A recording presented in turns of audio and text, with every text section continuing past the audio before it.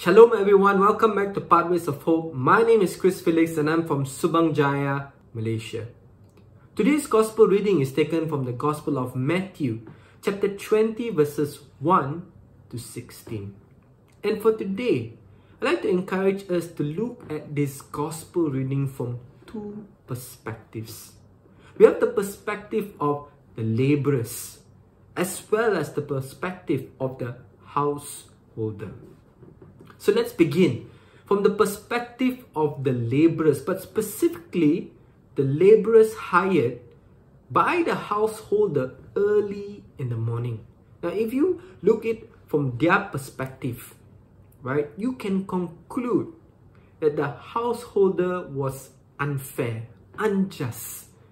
Why? Because the householder gave the same amount of daily wages to the laborer that worked in the vineyard at the beginning of the day, at the 3rd, at the 6th, at the 9th, and even at the 11th hour, all received the same denarius.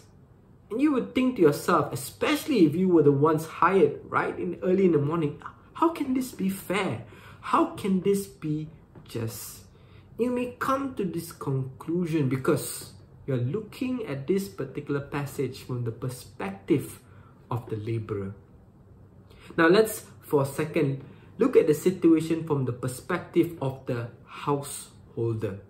Right now, during the time of Jesus, laborers had to wait each day in the marketplace until someone comes. It's like the householder came to the marketplace to hire them for a day's job. Now, what does that mean? If there was no work on that particular day, if there was no householder to hire them, that meant that the laborer would have gone home with no food, no wages to feed his family. And so the master, the householder knew this. And so he went and hired late in the afternoon, right? The 3rd hour, 6th hour, even at the 11th hour, so that he could feed the laborer's household. He knew this, right? And so having this particular perspective of the householder here who represents God, we now see the compassion, the generosity of the householder. And the reason why he gave the same denarius for his laborers that came right at the beginning of the day, right to the 11th hour. Friends, doesn't this put things into perspective? Oftentimes, we can look at things from our own perspective, my own perspective, my own lens, without thinking of God's perspective, God's lens. And I'll be honest with you, I'm very comforted by this particular Bible verse in sacred scripture, which I think many of you know, taken from Isaiah chapter 5 verse 8, which reads, "For my thoughts are not your thoughts, nor are your ways my ways, says the Lord. For as the heavens are higher than the earth, so are my ways higher than your ways, and my thoughts than your thoughts."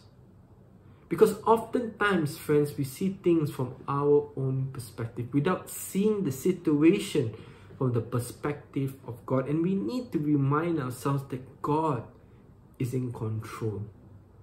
The gift of the denarius given to us, given to the laborers, indeed was a gift given by the householder to each of the laborers, so that they can use that particular gift to feed their families.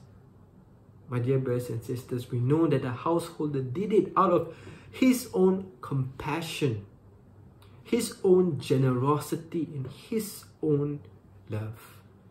And so maybe for us today, when we go through difficult moments in our lives, my dear friends, when we are seeing things from only our perspective, let us surrender this particular moment to the Lord. Let us ask for God's grace and God's strength to look at a particular situation through the lens of Jesus.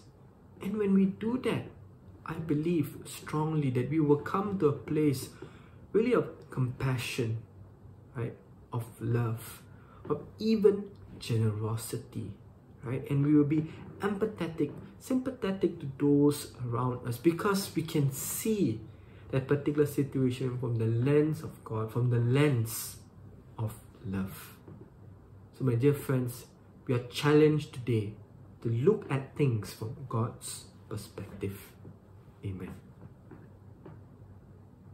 If you were blessed by this video, I would like to invite you to like and to share this video. Once again, I'm Chris Felix.